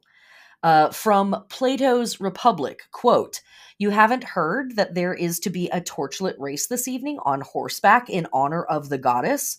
"On horseback?" said I. "That's a new idea. Will they carry torches and pass them along to one another as they race with the horses? Or how do you mean?"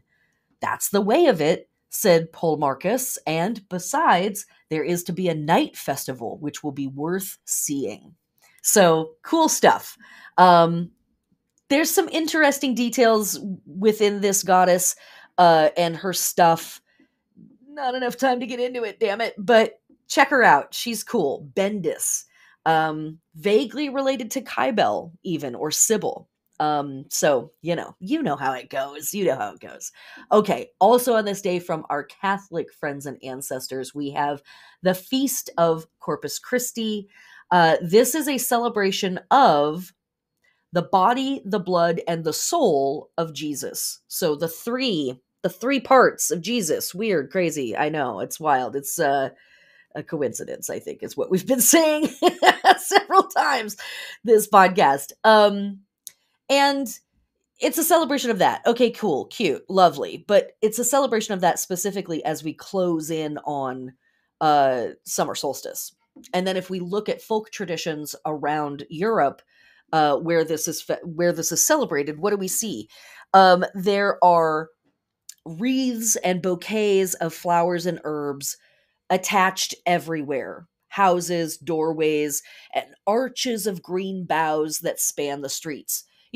Greenery in the season of the Green Man. Okay. And then these wreaths and these boughs are blessed. They're put up in the gardens. They're put up in the fields and pastures with a prayer for protection and blessing upon the growing crops and the surging crops. So again, we have this energy of green and plants and nature, and then a blessing and a protection moment that's happening here. I mean, come on, guys. Come on, guys. Poland, a carpet of live flowers about a mile long and then a procession passes over it. So we're literally walking on a bed of flowers for this. Okay? Okay. Okay. Okay. Okay. What else is on this day? From our global friends and ancestors, we have World Ocean Day. Again, this is exactly what it sounds like. This is a day of awareness, activity, action, um, and attention on the world's oceans, and what are the issues. Also, side note, Team Orca. I don't think that comes as a surprise to anybody, but just so it's on the record, Team Orca. And if you don't know what I'm looking at or talking about, look up Orca knocking over ships, because it's becoming a trend amongst the Orca, and most of us are supporting the Orca in this. We're on their side, absolutely. But yes, World Ocean Day, a day of awareness and effort and action on behalf of the oceans of the world. Great day to go worship the ocean too. But the best kind of worship for the ocean is go clean up a local waterway, go clean up a local beach, go pick trash. Best possible thing you could do. All right. Also on this day, from our Roman friends and ancestors, we have the Dies Natalis for the temple of Sumanus. Sumanus is kind of a weird dude. We don't know a whole lot about this deity, but they are the god of nocturnal thunder in ancient Roman religion, as counterposed to Jupiter, the god of daytime thunder. As Wikipedia says, his precise nature was even unclear to Ovid. Look, so even homies back in the day were like, I'm not entirely certain what's going on with this. Possibly the greatest of the manes. But again, to me, what I'm thinking about is thunder usually paired with lightning. And we already know that lightning is a thing with the twins, Gemini, Castor, and Pollux. So something interesting there. Not sure exactly what it is, but there's something interesting there. Okay. Also on this day, from our Norwegian friends and ancestors, we have the festival or the feast day of Sunniva. Sunniva currently is depicted as a saint, but we know that everywhere there's a saint, there's usually a pagan goddess or god buried directly beneath them. Patron saint of Norway, super cute, super lovely, but if we roll back, if we push deeply into the name Sunniva, it is Sun or Soul, aka a sun goddess. And depicted as literally the sun personified in Germanic mythology. So, hello, there we go. As we're closing in on summer solstice, here we are having more and more of these light deities, solar deities showing up and doing a thing. And what is one of the things that is connected to this goddess? You'll love it. It is the Merseburg incantation, aka the horse cure. Bitch. Come on. Get out of here. Suna or Sunniva and her sisters sing charms and heal a horse, and heal the broken legs of a horse. I mean, come on. Okay, look. I couldn't make it up if I wanted to. It's pretty dialed in, you guys. It's pretty dialed in. All right, let's head on to Friday, June 9th. Okay, let's start off with the astrology for this day.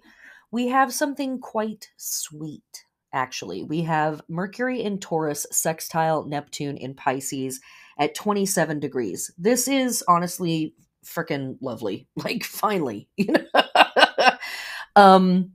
And not finally. I mean, we do have some spicy astrology this month, but we also have a lot of nice astrology this month, which is cool after, the last few months of eclipses and like blah, blah, blah, blah, we still have Pluto camped out at 0 degrees of Aquarius. It's about to tip back into Capricorn. That's going to be happening imminently. But still, it's sort of in that spot. So anytime anything crosses over that threshold, it's like, as I said a few weeks ago, it's like it's got to pay the toll to the troll that is Pluto. Pluto, please don't come for me on that. I mean that with all love and respect. Okay. But anyways, today we have, or on this day, we have Mercury in Taurus hanging out with Neptune in Pisces, and it's very, very lovely. So first off, if the previous astrology of this week has stirred up some tough emotions and some tough energies between you and loved ones, this is a beautiful day for having some conversations around that, where everybody hopefully is feeling much more loving towards each other, and so much more willing to have a tough conversation, because at the end of it, we love each other, so let's figure it out, kind of a thing. It's really, really, really beautiful for that. I mean, there's really nothing else to say about it in terms of that. I just think it can really facilitate those conversations if they need to be had. This might be a great day to have them. If you've said earlier in the week, hey, can I have some time to think about this? This is tough. Can I have some time to process it? This might be a day to hold yourself accountable to say, okay, let's come back to it on Friday, because I think we'll both be in a better mood and more willing to have this conversation. And vice versa, etc. Otherwise, this is an incredible day for reading poetry and writing poetry and, enjoying the arts and sinking yourself into the arts. As I said before, this is kind of the high season for, street fairs and neighborhood stuff. Beautiful day for going and hanging out with your neighbors, going and hanging out with community members, and in just enjoying each other and like letting the good vibes roll through. Great day for reading, great day for learning, great day for teaching. If there's something that you want to present, this is a wonderful time for doing that. That's it. I honestly don't have much else to say. Oh, the other thing I could say is that the moon enters Pisces on this day. So we have that energy in the background too. Very, very briefly, when we're hanging out with the moon in Pisces, we are, similar to Aquarius, supporting or otherwise restoring the legs, especially the ankles, and especially the feet, which are ruled by Pisces. So a beautiful day for walking, all of that stuff. The only piece of, warning or like something to keep in the back of your mind is that when we are experiencing Neptune transits, we can really leave the body. So if you want to do some astral projection or that kind of magic, this is a lovely day for that. Be grounded, be safe in your magical practices and all that. But generally, it's beautiful for that. But you might need to leave a note for yourself to remember, I need to drink some water. I need to have a snack. Let me make sure that I'm taking care of my body. Have I put my sunscreen on? Or did I just run out of the house in a sundress, or like a frock of some sort? So just remember that before you head out on your dreamy, beautiful adventures. Take a moment to make sure that, I've brought a water bottle with me. I have a piece of fruit. I have a granola bar. I've got a snack of some kind, or the means of getting a snack of some kind. And I'm going to take care of myself as I drift through this fantasy adventure of a day. Okay, that's it. That's all I got for you on that. So heading directly into the holy days of Friday, June 9th, we have what was until this year referred to as the Queen's birthday. It will now, for the foreseeable future, be referred to as the King's birthday. And isn't that an interesting thing? It doesn't matter when that monarch is actually born. Their birthday is celebrated on this day, right here, as we are approaching summer solstice, as we are approaching the height of the sun's power, just randomly, the monarchy picked this day. I don't know how they came up with it. Super wild. Who knows? Supposedly it has something to do with King George back in 1740s, but A couple of people have lived since then and been the monarch of, of the kingdom or queendom. Um, and yeah, so interesting stuff. But this is the day, the second Monday of June, generally speaking, but also around this time of year, as we approach summer solstice. Interesting stuff. Okay. From our Norse friends and ancestors, we have Remembrance Day for Sigurd the Volsung. Not going to go in too hard on this, but Sigurd is a legendary hero of Germanic legend who killed a dragon. We've had some St. George references this week as well, so there's another connection to that symbology. Also known in some Old Norse sources as Fafnir. That's it. I will also say possibly he was inspired by one or more of the figures of the Frankish Merovingian dynasty. And if you're into Holy Grail stuff, if you're into Rene Le Chateau stuff, the Merovingians are a family that's a last name that you've heard. We're not going to get into it here, but just know that there's a connection to that if that's something you want to hunt down. Okay. From our Shinto friends and ancestors, we have the Yotaka Matsuri Festival. This is a wild ass festival that happens every year in Japan. The Yaku Festival, sweaty, drunken, dangerous. Yes. Oh, where do I sign? Massive lantern-covered floats intentionally crashed into one another in a contest of maneuvering and brute strength. When the sun goes down, the floats are lit up and paraded through the crowded streets of Tonami City. Festival goers enjoy food and a lot of booze, and afterwards, when the crews are finally drunk enough, the action begins. Two at a time, the floats are pushed towards one another as fast as the crews can run. On the front are giant wooden poles similar to battering rams used to inflict as much damage as possible to the opposing team. The floats come crashing together with a loud bang, sending chunks of debris and people flying. After the initial crash, the crews jockey for position by trying to shove the enemy's float back as far as possible. Once one of the teams has been pushed back sufficiently, a winner is declared and the floats are dragged back to their starting positions to square off again. They collide 3 times. 3? Huh. And the crew with the most wins is declared the victor. At the end of the night, after all the floats have faced each other, a grand champion is declared, and the crews disperse to go party and be a menace in the neighborhood. It's a wild night of sights and sounds and smells with more than a hint of danger in the air. Thanks to japantravel.com for that write-up. I love that.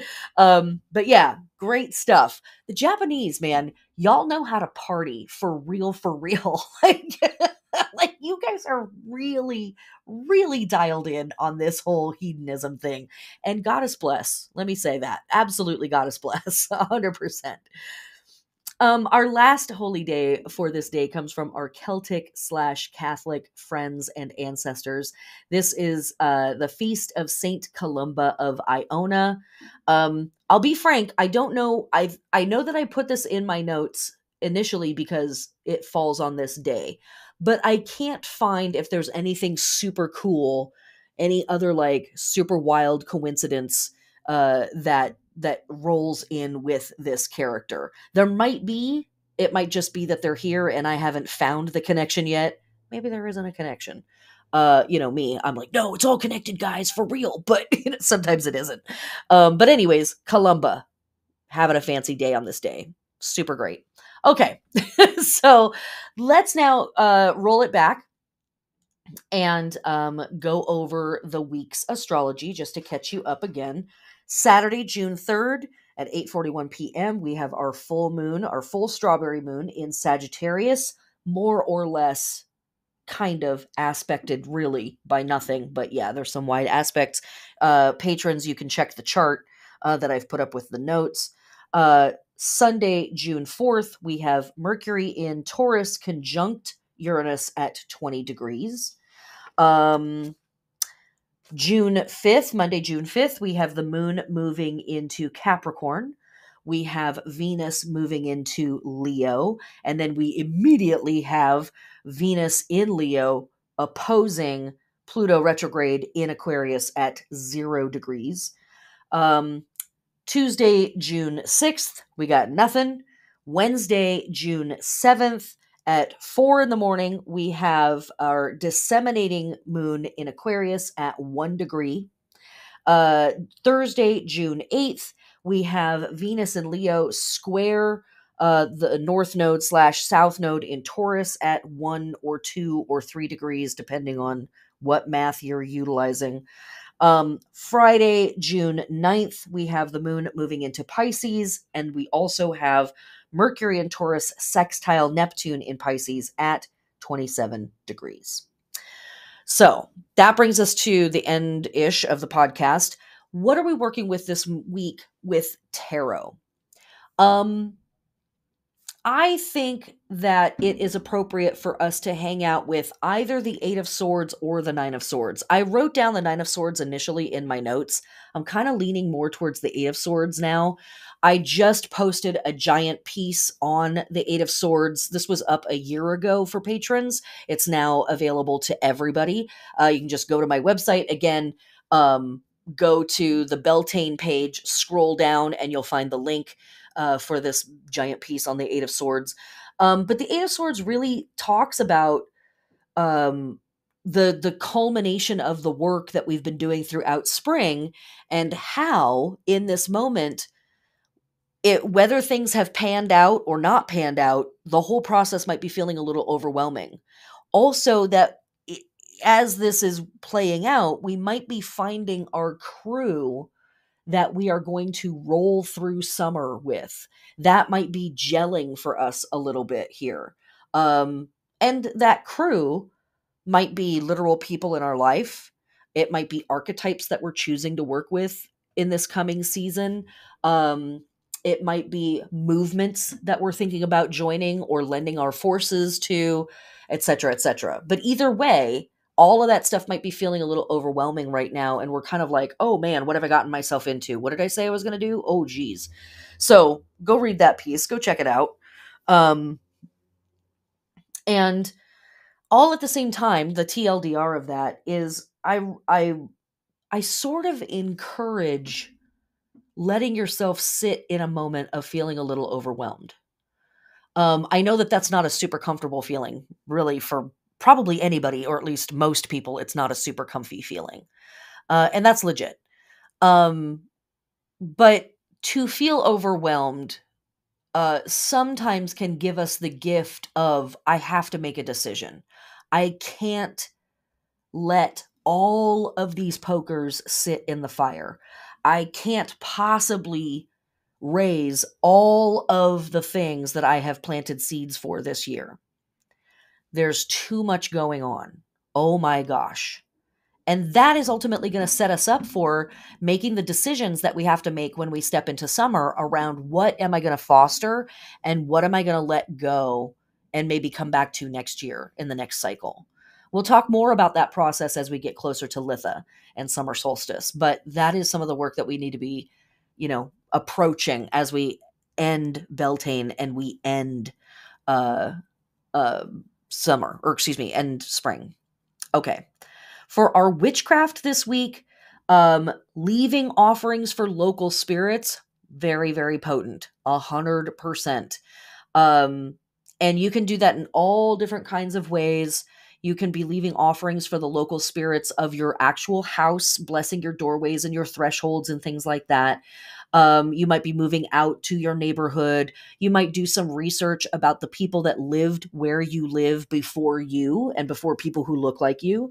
Unless you were the first people there, and you might be listening to this, and thinking about the energies and the entities that are native to the space where you are, and just leaving a gift for them. And even if you can't find information, or maybe you don't have time to do that research, although, as I mentioned before, this is a great week for doing magical research, just saying, hey, I know you're here. I don't know your name. I don't know what you look like, but I know that you exist. Hi. Here's a cookie. Here's some fresh water. Here's a stick of incense. Thank you. Let's go forth. even that is some type of a recognition. I think it's better than nothing. Very appropriate right now. Great week for burning stuff and clearing space and beginning that process of clearing space as we approach the final weeks and days of summer of spring and Beltane season and getting ready for summer solstice. So burning stuff and clearing space, very appropriate. Protection magic, very appropriate right now. Especially and harvesting herbs as well that help in reduction and elimination magic. And also our protection magic can be pointed in the direction of reduction and elimination. So when our moon is waxing, as we've talked about many times, we want to increase, we want to embiggen. When our moon is waning, we want to reduce or eliminate or shrink or power down our stuff. So when it comes to things like protection magic, what we're saying is I want less harm in my world. I want less things to protect against. I want less enemies, less problems, less bad. And we certainly could use some of that on planet Earth right now. My goodness. Our journaling prompts for this week, I didn't write anything. I wrote some things and then I took it out. And so what I encourage is this is a great a week astrologically for magical reading, magical research, magical writing. Perhaps that it's self-study, right? Self-guided study this week. Whatever magical work is coming up for you based on all this stuff that I just talked about, let that be your journaling work this week.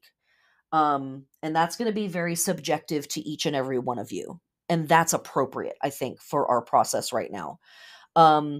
If you want some guidance on that, on the bigger level, I think that the Venus opposing Pluto thing is maybe our spiciest astrology of the whole week. So diplomacy versus shadowy relationship drama, right? That might be something to journal on. Where do I prefer to let things stay unhealthy and unspoken for the sake of diplomacy versus where am I willing to kind of have things not be comfortable in a pursuit of having things be healthy in my relationship world? What's that look like for me? But again, I think that more appropriate is just self-guided study this week.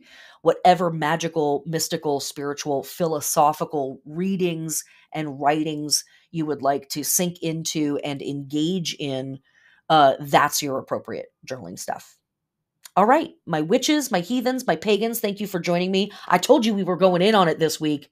It's been a long one, so thanks for sticking it out with me this whole time. Drink some water. It's getting hot out there for those of us in the Northern Hemisphere. Take care of your unhoused neighbors as well. Um, again, it's getting hot outside. So check in on your unhoused neighbors and make sure that they've got food and water. If you're running to the grocery store, maybe grab an extra couple bottles of water or what have you, if your economy can handle that. And if it can't, do what you can. But that's it, my friends. I hope you're having a beautiful time out there. I hope this moon, this beautiful full moon above, is illuminating and enlightening. I hope it is expansive. And I hope that you can come into a place of allowing in some hope and some optimism and some expansive thinking about your circumstances and the world and our species' fate. Blessed be.